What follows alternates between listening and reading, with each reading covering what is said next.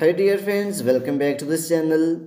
In this video, I will show you how you can turn off two-factor authentication on the Snapchat. Because sometimes we need to turn off two-factor authentication on the Snapchat. So in this video, I will show you how you can easily do this.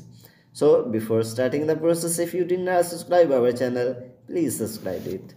So firstly, open the Snapchat and then you will see profile icon and top left corner. Click on it and then you will see setting options at top right corner. Click on it and then you will see two-factor authentication. Click on it and you can see that my two-factor authentication is on. If I want to turn it off, then click on it off and you will see the options of disable. Click on disable.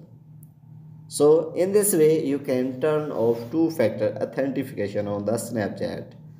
So if this video is helpful for you, please like it and subscribe our channel. Thanks for watching.